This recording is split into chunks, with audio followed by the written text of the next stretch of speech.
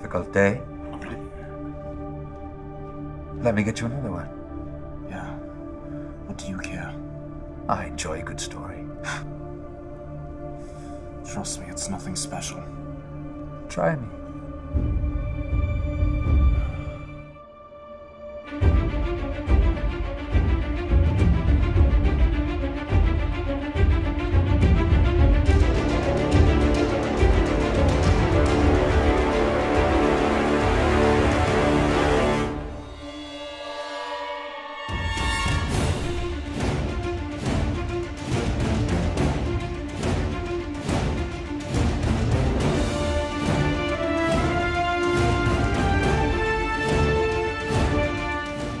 Showed up, there were people in costume, and like, we had a real life Dumbledore. Yeah, Dumbledore showed up, and I remember looking out the window and be like, guys, Dumbledore's here. I felt like I was just one of the fans who had done a little bit of work on it and was just nerding out just like everybody else. Like I got the fandom experience on that preview night. It was awesome. When you get enough minds that not only know what they're doing, but have such a huge passion for this franchise or this story or just this phenomenon, it elevates it to the point of where it goes way beyond fandom or fan film. And that's why I think the movie's standing out is because we brought on not just incredibly passionate people, but talented people who wanted to take that talent and put it towards the film.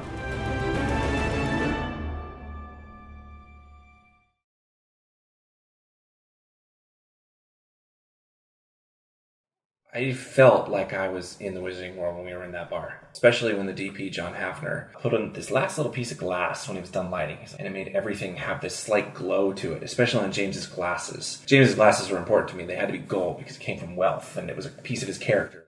I had arcs for each character.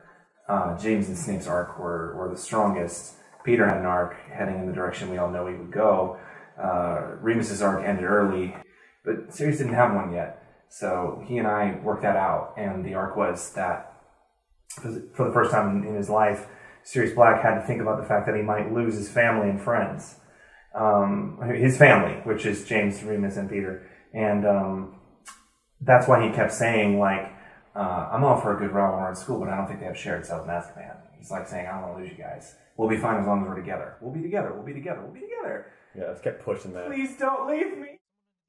It was important for me to take some things that people had already seen about Remus Lupin and then try to imagine what that man would be like as a young man, as somebody that was right out of high school and who was dealing with all of this stuff that most teenagers and young adults do, trying to find a sense of belonging, trying to hold on to the people that are important to you, and trying to figure out how to be an adult after just being a kid for all of life. James in this movie is kind of an asshole. And if you don't like him, good. You learned something, because that's the point. When I read the script, I just wanted to work on it without bringing my own thing into it first. And I saw a guy who was graduating from high school and figuring out what the rest of his life was going to be. And on top of that, there's a huge war that's about to start. And he's trying to create friends and family and a life. And all of that is in jeopardy because he knows people who are going to be on the opposite side of that fence that could hurt him and take things away from him. So it really came down to what means the most to this character, and that's, his friends, his family, the people around him, the people he loves. So what would he do to save those people? And the answer is anything. He would do almost anything.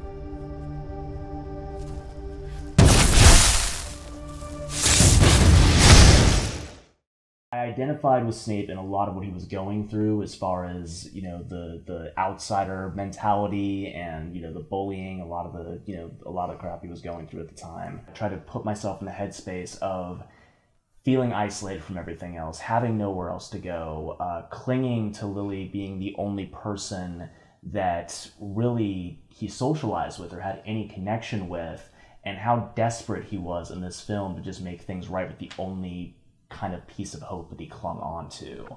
So there was a lot of different layers to explore with him there that he goes through in the film. There's a lot of desperation on his part. There's a lot of fear of this uncertain future he's heading into. A lot of anger towards James and the Marauders for bullying him for so long.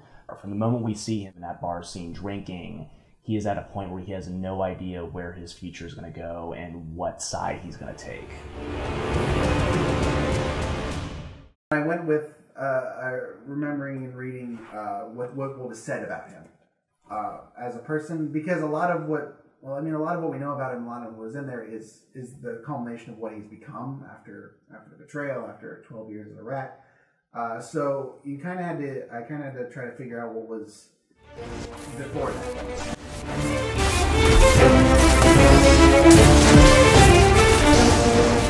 Marauders theme was more sort of fiddle-based, actually, so a little more bluegrass. Because I wanted to, even though we don't see them really in this movie being the Marauders, I wanted to just do a sort of a wink to the fact that these guys were sort of the rock stars at school. They were doing all these fun, crazy adventures, and I wanted their theme to still be present in the movie, even though they're just fighting Snape, just to kind of bring that edginess to the end of the fight.